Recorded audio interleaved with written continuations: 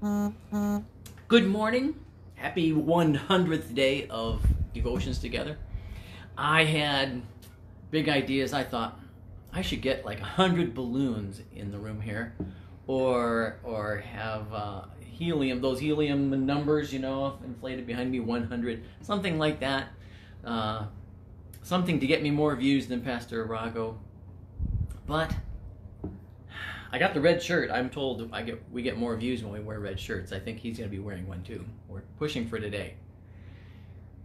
But then I thought, really, of course, the most important thing about being in devotions in God's Word together is God's Word. And that's been sustaining us for 3 months, for a long time. Karen, would you touch the button on that fan? Turn that off? Thanks. Forgot about that. And I hope nobody calls me because I didn't hit Do Not Disturb on my phone either. Too late. What a wonderful day, and what a wonderful conclusion. We're wrapping up the Gospel of Luke. And we're in the very last part of the Gospel of Luke, and you'll see how, when we think about it, it fits everything together. This song also fits. When you listen to the text, you'll see it is not in the LSB hymnal. It's in the kind of this extended version, the guitar edition that I've got, and in the organist one, but not in the pew book. But it's in the old TLH, number 2, and I remember it from when I was a kid. So many times singing those first 10 hymns in the hymnal for the opening of service. We often, I think our pastor was lazy and just picked beginning of service hymns for the first hymn, and I liked it. There were certain verses in here that really spoke to me, especially the 7th verse.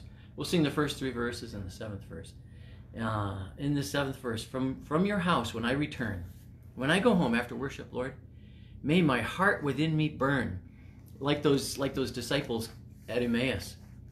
And at evening, let me say, I have walked with God today. I hope that you can say that. That after our devotion, or at the end of the day, that you can say, I've walked with God today. We'll sing.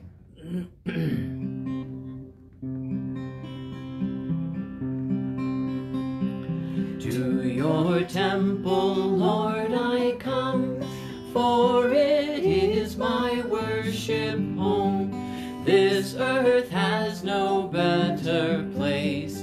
Here I see my Savior's face. I through him am reconciled. I through him become your child. Abba, Father, give me grace in your courts your love to trace.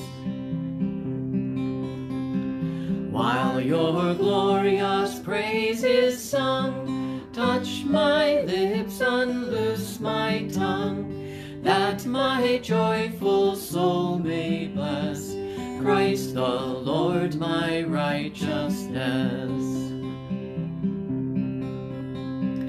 From your house when I return, may my heart within me burn, and at evening let me say, I have walked with God today.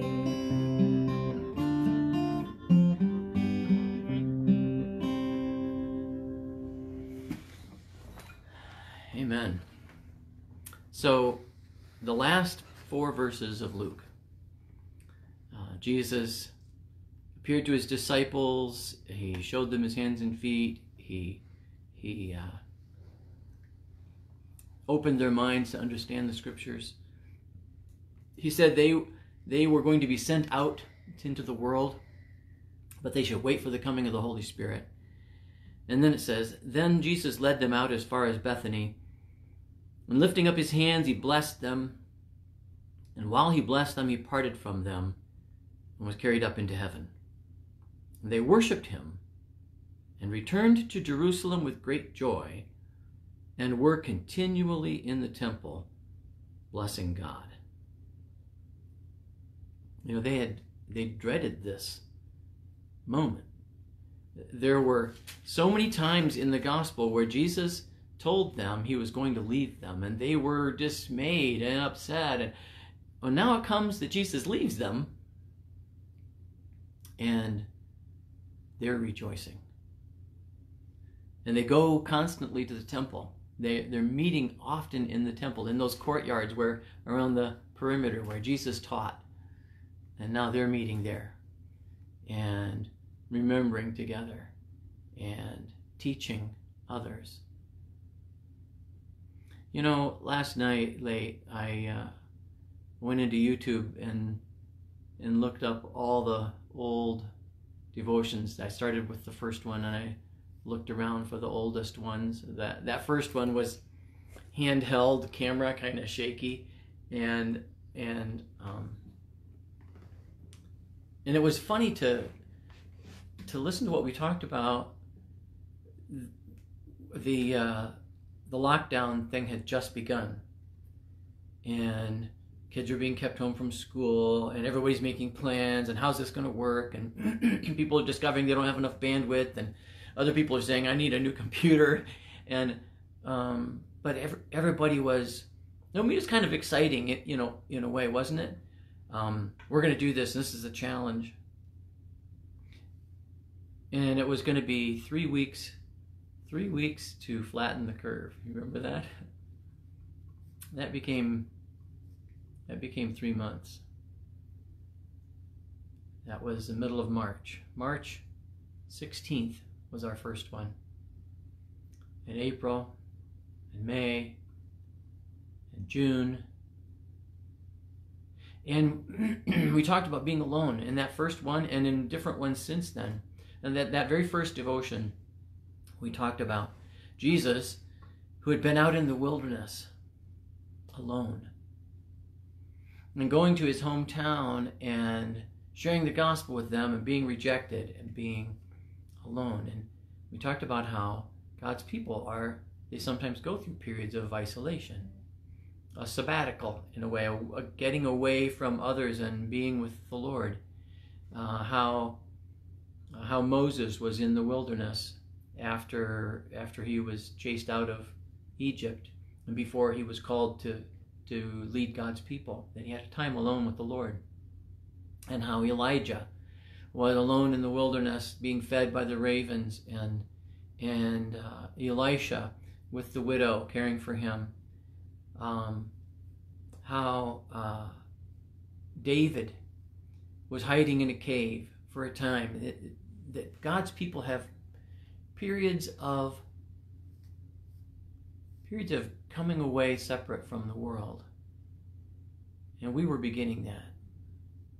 And we said, it's not just a period of discipline. It's not just a period of hardship. It's a time to be in God's Word and to grow, to listen. I hope that this time so far has been that for you. Now things are, ramping back up. Yeah, people are getting more busy again, and these devotions are maybe harder to get to every day. People are vacationing. People are traveling now. But I wonder if, like the disciples, you will be continually in the temple blessing God. Continuing to come back to God's Word and to find there the things that you found in a time of isolation. Now you're not all by yourself. Like the disciples, they would have this time, and then the Holy Spirit would come, and then the church would be growing, and they'd be so busy they'd have to arrange for Sunday school teachers, and there'd have to be a vacation Bible school, and who's going to pay the bills, and what kind of carpet do we need to put in the new sanctuary? There would be all kinds of things that the disciples would have to worry about. Maybe not those, but lots. But the most important thing, always the most important thing, would be to come back to God's Word, to continue to be in God's presence, to, as they would be doing here, remembering the things that Jesus said. Do you remember the time that he did this? And you remember what you said when that happened? reliving God's blessing for them. We'll look back on this year 2020 and everybody will roll their eyes. Yeah, 2020. We remember that year. But I hope that you will look back on this year and on these 100 days and the next 100, because we're going to continue in God's Word. I hope you'll look back on these days and say, I have walked with God today. Amen. We also hope that if God has blessed you by His Word, you take the chance to share it with others. You know, on Facebook, this won't apply necessarily to the YouTube, although YouTube people can copy the link and email it to somebody and share it with them, share it other ways. But to invite someone else, this is a way of growing in God's Word that's been a blessing to me, and maybe it'd be a blessing to you too. So when you share it, you can click the little button on the bottom there, that little blue button. You share it to your own Facebook page. You tell your friends and those that you're connected with, this is worth something. This is worth listening to. Not because of Neuendorf, but because of God's Word. There's also a little link in the top of our post today. There's a lot of people that have started watching these that I don't know you yet. If you'd like to be a little more connected to St. Paul, I mean, for us to know your name and or to know what to pray about for you, we'd love to do that. There's a link there to hit and connect with us a little bit more, and we'd appreciate that. Tomorrow, we're going to start the book of Acts. Luke and Acts I always think of as volume 1 and volume 2. That Dr. Luke wrote about Jesus' ministry, and then he carried right on and wrote about his work with the Apostle Paul and the early Christian church and the growing of the Christian church. And I'm excited to start looking through that with you. As we go back to work as a society, the church goes back to work in God's kingdom. Heavenly Father, thank you for these 100 days. Lord, bless us that we may share not just these Facebook posts 100 times, but Lord, grant that we may share your word in everything we do. Everywhere we go today, the people we speak to, as we have been blessed by being in Jesus' presence. Lord, grant that others may, when they know us, may feel that they also have come close to Jesus. In His name we pray. Amen.